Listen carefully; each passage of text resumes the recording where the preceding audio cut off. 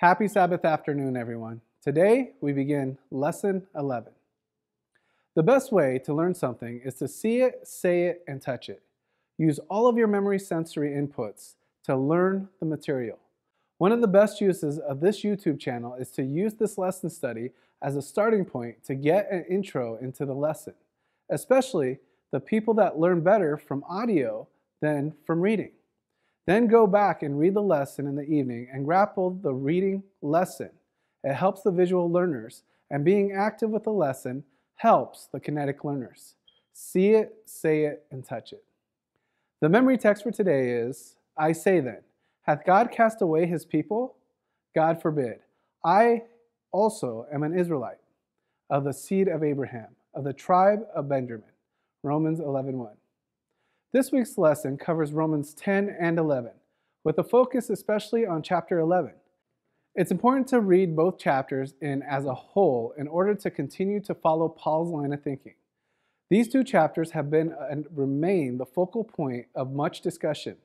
One point, however, comes clear through them all, and that is God's love for humanity and his great desire to see all humanity saved. There is no corporate rejection of anyone for salvation. Romans 10 makes it very clear that there is no difference between the Jew and the Greek. All are sinners and all need God's grace as given to the world through Jesus Christ.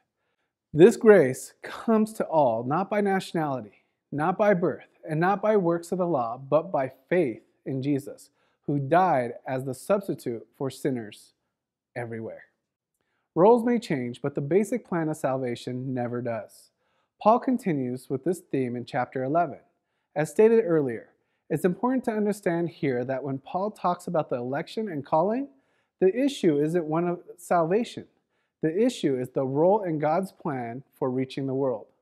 No one group has been rejected for salvation. That was never the issue.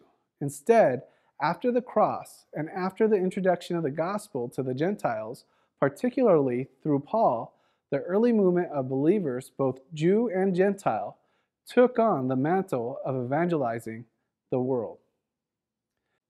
Thank you for watching, and please don't forget to share this video with all your friends and family, and have a wonderful Sabbath. God bless you.